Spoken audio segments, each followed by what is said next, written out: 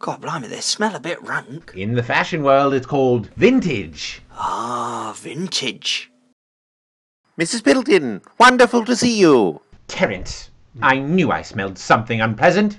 I almost blame the socks. Is there a problem? How about selling my thick-headed husband a case of these dodgy smartphones? What's wrong with them? There's nothing smart about them. We'll get to the bottom of this. Hello, welcome to Smartphone. What time does Vampire Love Diaries play at the cinema? Yeah, round 4 or 5ish. Multiple options, see? Phone? How do I get to Big Ben? Perhaps a taxi, or we could leg it, I don't know. All viable options. You could leg it, technically.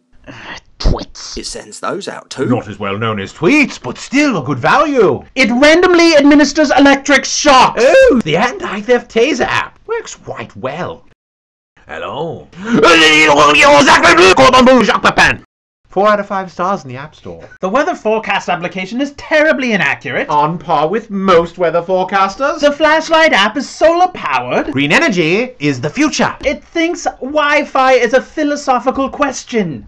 Wi-Fi indeed, madam. The only ebooks it can download are in Braille. Photographs take an hour to develop. The livestock updates only tell me how the cows and chickens are feeling. Sweetie, please calm down. Terence means no harm. No harm? Tell that to him.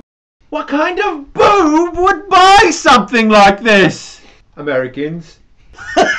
Phone, say butt. Oh, but. This is the smartest phone ever. I rest my case. Now, about these socks. I'll take your entire stock. I give up.